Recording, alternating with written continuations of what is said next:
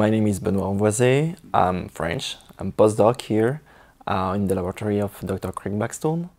I'm from France, Paris, and I did my PhD at the University of Paris. I'm working on neurodegenerative disorders, and I'm using a more specific model, the hereditary spastic paraplegias. We don't know anything about, or very few things about, the protein and all the proteins involved in the disease that I'm working on. And it's, wow, how working? What's will be the therapy to save the cells and save the patients? The hereditary spastic paraplegias are a very large group of disorders characterized by the degeneration of the longest motor neurons. The motor neurons allowed you to walking, to dance, to move in, and if you have the motor neurons are affected, you are not able to do anything like this. I'm studying some protein and the interaction between this protein and why one of this protein, when it's affected, induce the cell death. When I was a kid, I just wanted to be a magician or physician. And in fact, science is the best compromise between both. So I just go to school, went to medical school, and there I follow my first course on cell biology, and I touch my first microscope, and I fall in love with microscope and cells. All your body come from the cells. You are as you are because of the cells. There are so many different types. Some moving, migrate, fight with virus, with bacteria, create memories.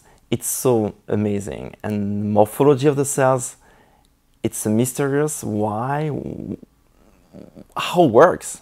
We know the different activity of the brain, the different part of the brain, but how exactly it's working at the cellular level, at the molecular level, nobody knows.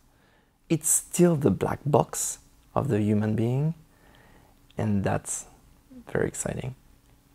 I don't have any typical day. Every day is really different. The first thing that I'm doing in the morning, it's analyzing the data that I get the day before.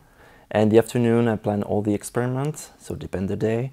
That will be cell culture, microscopy, or taking care of the mouse. I test their behavior, but I also make dissections, extract different tissue, mostly the brain, to do staining of brain sections, but also biochemistry. And the other part is mostly with the microscope to check the structure of the tissues, the behavior of the cells, the structure of the cells, and the morphology. I think all my teacher in life science, and in particular cell biology, influenced me.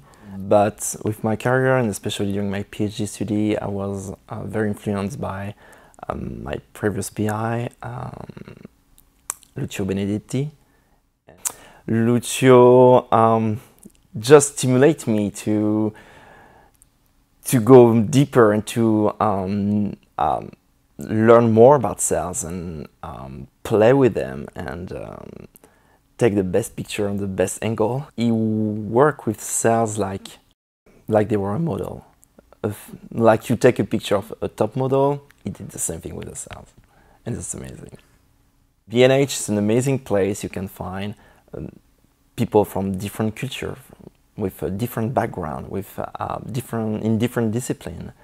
And all these people work together, collaborate together, talk together, and that makes more exciting to work in science, more exciting to exchange ideas, to exchange new technology, new way to think, new point of view. Every day, science is a challenge for different reasons, educational, personal, but it's because it's a challenge that you move on and you can do good science. You have just to breathe science, think science, drink science. Science, it's your wife, it's your boyfriend, it's, I don't know, your mother. It's like a passion. And if you have if you have a passion, I mean, it doesn't matter if you are good or not, or technically better, whatever. You will give everything that you have, and you will be the best scientist ever.